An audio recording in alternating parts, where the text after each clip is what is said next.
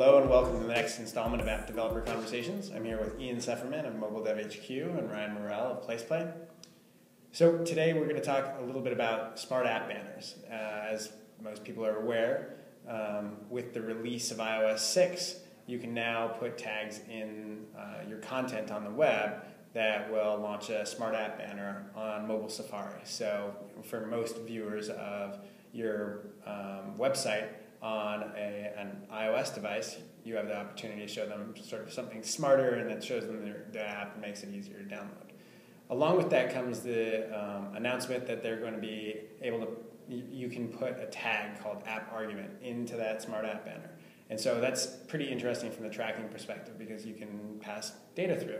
So Ian, why don't you kick it off and talk to us about the ways in which passing this data along can be really interesting to app developers. Yeah, I think in my world, the most interesting way to use that app argument is as a sort of a refer, if you were to go from the web perspective, right? So attribution is obviously broken in the app ecosystem. There are people like Has Offers, mobile app tracking, who have done some really interesting stuff there, but fundamentally it's still broken. And having this gives you at least some amount of the ability to track where a user comes from. So you could use this to say, app attribute refer equals Google keyword XYZ, and then actually see where they come through straight from Google, or you could see, website, Facebook, or whatever, and start tracking it down that way. And obviously, it's only going to give you those who came through your website, but it's better than nothing. So attribution is probably the biggest thing I think of. So digging in a little bit, does it mean that if you did this well as an app developer, you could essentially establish like a landing page on your site for campaigns you ran, like a Google AdWords campaign or Facebook ads that are all going to the same landing page, and then you can pass along refers? Yeah, and that's the way that I understand it. So you're going to have to, if I was a developer, I would basically do that on a sampling of my campaigns, right? Where you're going to have a drop off because there's increased friction now, right? Yeah. So your ad campaigns and anything like that is going to be less effective overall. But I think that if you were to do that to say 5 or 10% of your ad campaigns, that would be a very interesting way for you to get metrics on which campaigns are performing the best. Yeah. And then once you know the answers to those questions, you can then drop out that intermediate section and focus only on the ones that work well, and go back to it in a month and try again or something like that, right? Yeah.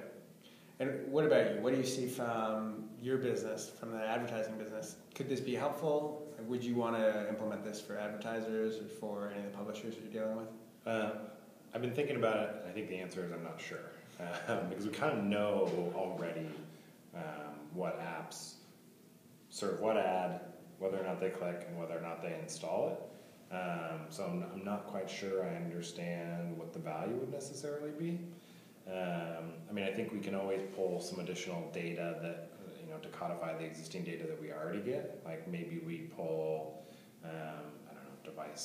past device lat long or time into those downloads.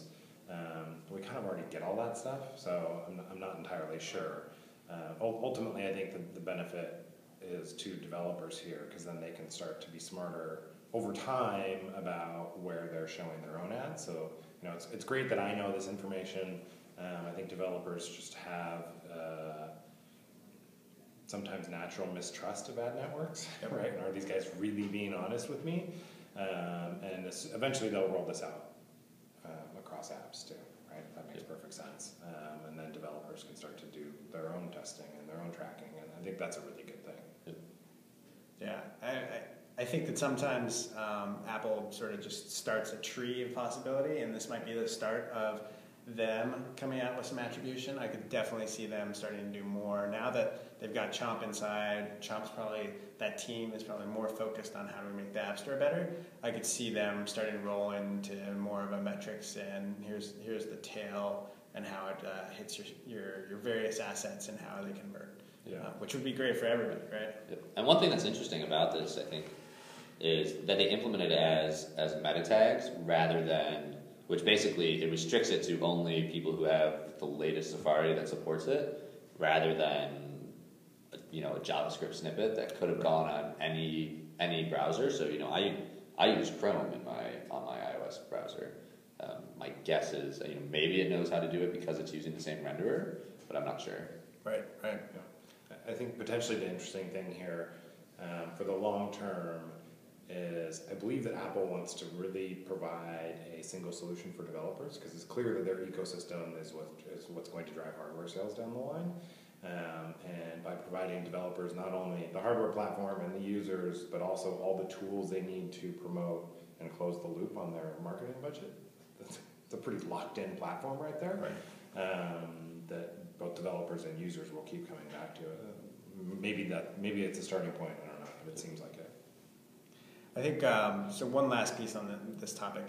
There's another interesting piece that could happen. So if you're passing along this argument and you as the developer know in your code that different arguments mean people are coming from different places or searching for different things, you could tailor that first experience in the app and say, hey, welcome, thanks for, it looked like you were looking for, recipes for this cocktail or something, so here it is in our app. And you could actually get pretty sophisticated. I don't know how many people will do that near term, but it would be great, I think, if developers started to make sure that flow of discovery and desire is then satisfied in the first experience with an app, because as we all know, most apps aren't used more than 2 or 3 times. So that first experience being really relevant would be huge. Yep. Can you do that?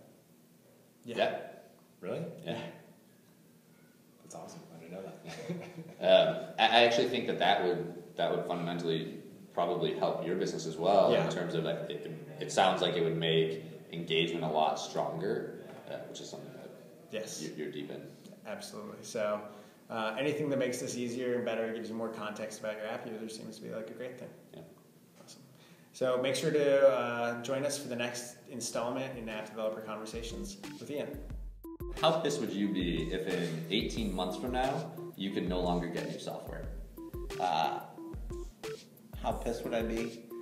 Not as pissed as I would be if certain political candidates get elected.